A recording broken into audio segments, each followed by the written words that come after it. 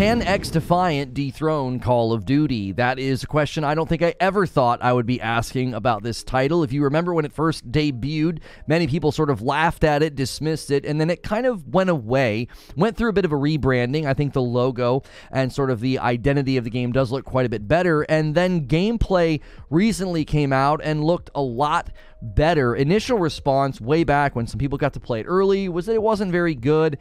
Maybe there was some potential, but now we've got streamers saying it's amazing, it's got great viewership, and many people are saying, oh, this thing could take over. I do have an article we're going to look at in a second from Xfire that's asking the question, can Xdefiant dethrone Call of Duty? But before we do that, I want to ask a couple of questions. Number one is, can anybody really compete with Call of Duty? This is a part of the Activision Blizzard discussion. You know, you've got Sony saying nobody can really make a rival to it. It's got 11 studios that work on it. It's a commercial leviathan. Even the people who play Call of Duty tend to spend more money. Microsoft saying, hey, you know, 10 years is more than enough time to make a rival to Call of Duty. And it's bigger than just one game type and one game mode. You've got Call of Duty Mobile, you have Warzone, you have all of the various things they're trying to do with the DMZ, and then you have the more stripped down arena style of gameplay that's sort of come and gone, and it's trying to make a bit of a comeback, which is another question that I have.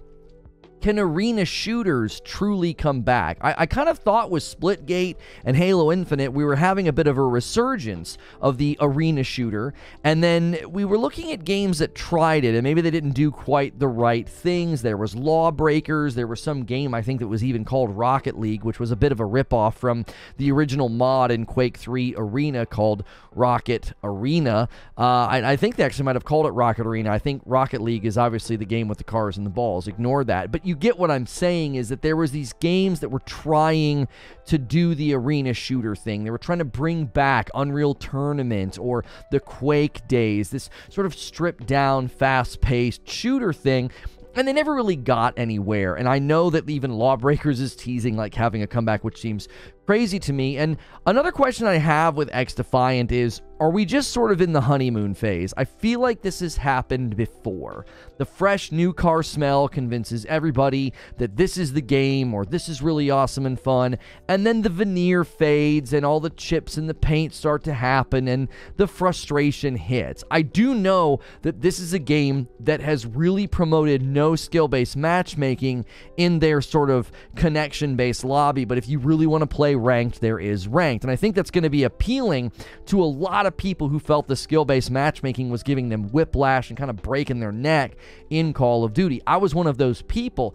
I'd really fallen away from Call of Duty for a very long time, came back to Modern Warfare 2 and was really enjoying it, and then I felt like if I played moderately well, like a 1 KD, I was suddenly getting thrown into lobbies that were very unenjoyable, and this game is essentially saying, look, no skill-based matchmaking. If you want ranked, go in to ranked. And the rise in streaming has me asking another question. What about the BR curse? What about the Battle Royale curse? These really big streamers like Dr. Disrespect and Timmy Tenders and the guys that really try to run, you know, the big directories on Purple, they basically gravitate towards Battle Royale, and they always sort of burn out on Arena, because Arena is a bit of a meat grinder. You're just sort of in the trenches, shoot, shoot, shoot, go, go, go, dead, and then you kind of do it over and over again. And it can lead to some intense moments when you have those crazy comebacks or a real quick montage or a really great snipe, but there's no narrative. There's no long drawn-out story. There's not those highs and those lows that you get with the Battle Royale. I think sort of the explosion of Battle Royales was helped with the spectator aspect of streaming, because you could tune in, you immediately know what's going on, you see how many people are left, you see where they are in the map, you see how many kills that they have, and you're already oriented to the action. It's a little bit different with an arena shooter because it always kind of looks the same. You drop into somebody's game and you're watching, and it's like, okay, I see the score and I see they're kind of in a position or they're running around, but that's what every other stream kind of looks like. Even the best players, it all kind of blends together, and that's no shade to the players. They do an amazing job. but the day-to-day spectation will likely fade. And I don't think that that's the fault of the arena shooter. I think it's that battle royale curse. The viewers have been conditioned to want something else, which really makes me ask the final question before we take a look at this article.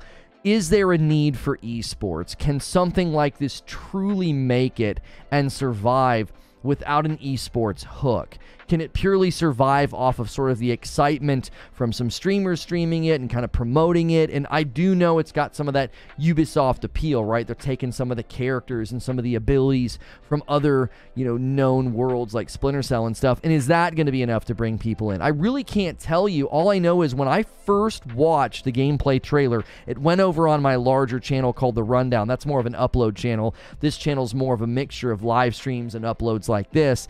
And I was like kind of surprised. I was like, how does this look good? Everybody was kind of dogging this when it first debuted, and then there were people that played the beta and they just didn't say that it felt very good, and now people are singing its praises. So let's just take a look at this article, see what they have to say, written here by Daryl Lara.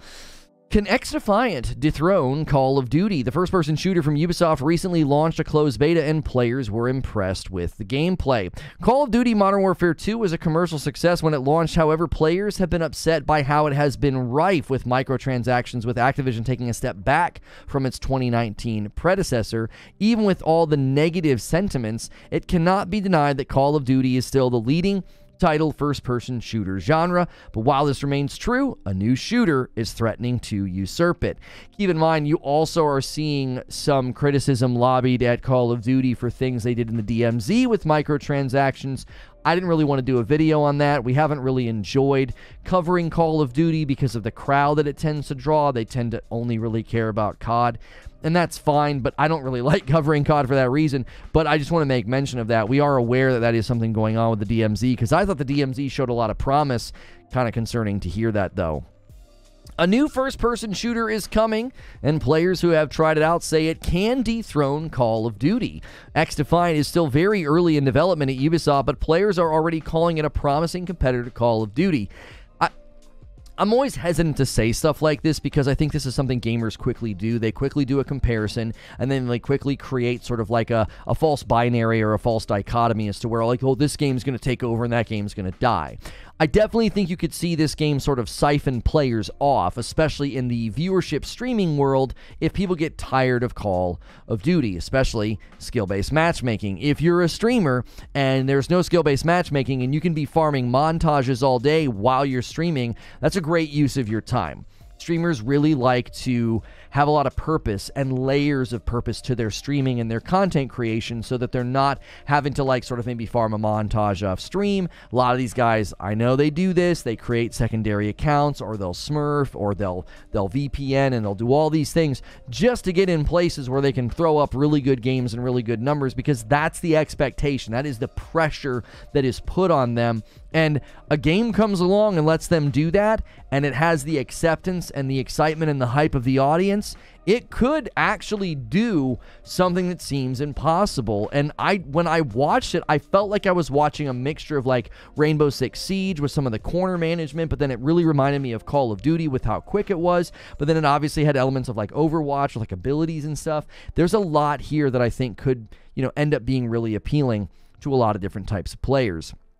Players have been impressed with the results of the Xdefiant closed beta, so far with features that Call of Duty players have been asking for in Modern Warfare 2 and Warzone 2. One player who got into the closed beta said that the game is addicting and fun. According to Twitter user GT Batto, the game can put some pressure on the FPS market, and he hopes that gamers support the title after launch. And Charlie Intel here, they're asking, what do y'all think? And this is the guy that weighed in, addicting and fun. I hope people actually support this game enough that it can actually put some pressure into the FPS market and not be another fad, because we've seen this time and time again. People play it and hype it up and then completely forget about it quickly. That's why I mentioned the honeymoon phase.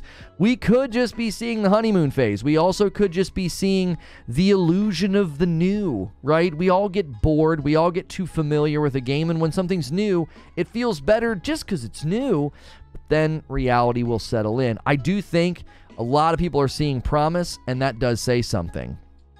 What can players expect from Xdefiant? Xdefiant is a team-based 6v6 first-person shooter and boasts several game modes with varying objectives. It will have a familiar feel to multiplayer modes of Call of Duty. In Xdefiant, players can choose from factions based on popular Ubisoft video games like The Division, Watch Dogs, Far Cry, Ghost Recon, and Splinter Cell. Each faction has abilities tied to the base games. Splinter Cell characters specialize in stealth, while the Cleaners...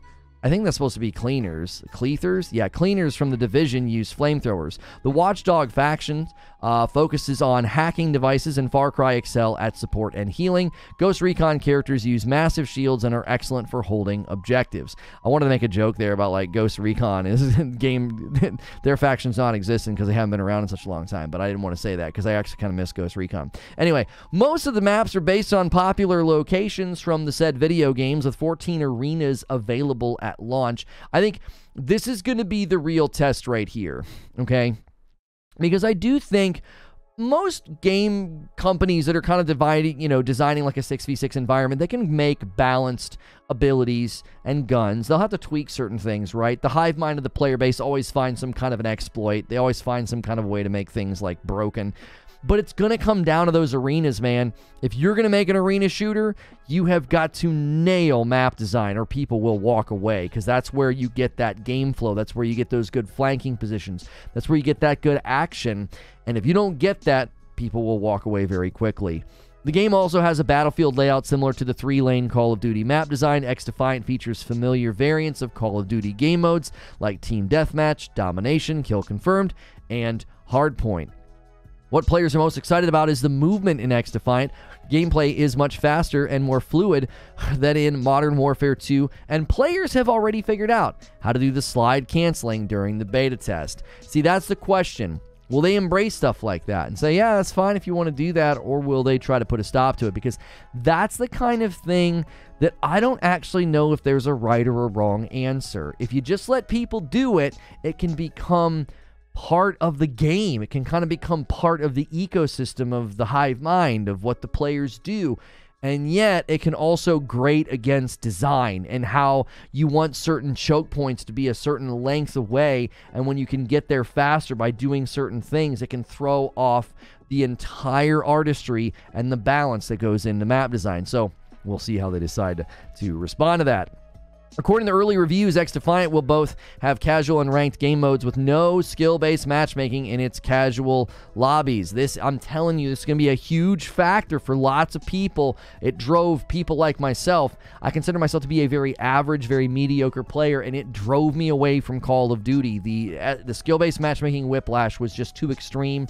I don't care about the game that much. I don't care to sweat and get good and get better. I'm just trying to have fun, right? And me having fun for 1 or 2 games and feeling like I get punished, that was a quick route for me to literally just stop playing the game, because I just don't care. It's not my main game. It's not something that I'm passionate about. It's just something that I was playing for fun. As soon as the fun leaves, I'm out. However, gamers can expect to play against other players of similar skill in ranked mode. I actually loved doing that back in the day when I played a lot of Valorant, because I was kind of looking into the game and trying to learn that style of game, trying to think about like shoutcasting, that kind of game, and you know, I needed to have knowledge of it. And I actually loved ranked because it always felt well done. It didn't feel like my neck was getting broken by like, oh my gosh, this is so much harder than the previous game. They felt intense, they felt close, and we were okay with that because we knew that's what we were signing up for. We weren't signing up for like a casual throwaway game where we, you know, stomp a little bit, or maybe we go up against somebody who's way better than us because it's totally random. Like, you don't know what you're going to get. We actually really enjoyed the ranked in Valorant when we played it. Xdefiant is also letting players use and customize 24 weapons with 44 attachments. Gamers can use 5 explosive devices. Unfortunately, we'll have to wait a while before we get a chance to see Xdefiant as a full game. While the early reactions are promising, several others have tried the tango with Call of Duty in the past. They certainly have, and it doesn't typically go all that well. With that said, we're hoping that Ubisoft will continue on its path toward making Xdefiant a worthy challenger of Call of Duty. If nothing else, more competition is always better. Who knows? The success of Xdefiant might encourage Activision Blizzard to try and reinvent its formulaic approach to Call of Duty. That's wishful thinking. I don't think they're going to do anything at COD, especially not the skill-based matchmaking. Gamers who are interested in joining the closed beta can sign up here. The closed beta will run until April 23rd. So there you have it. My 5 questions again, can it compete with COD? Is that even possible? Can arena shooters have a comeback? Is this just the honeymoon phase? Is it going to experience that battle royale curse within the viewership streaming world? And does it need to think about esports if it wants to survive? Because I do think the spectator and the viewership aspect will certainly play a part in a game like this being successful. Let me know what you think in the comments below. Check out my live streams, hit subscribe, do all the things, and I'll see you in the next video.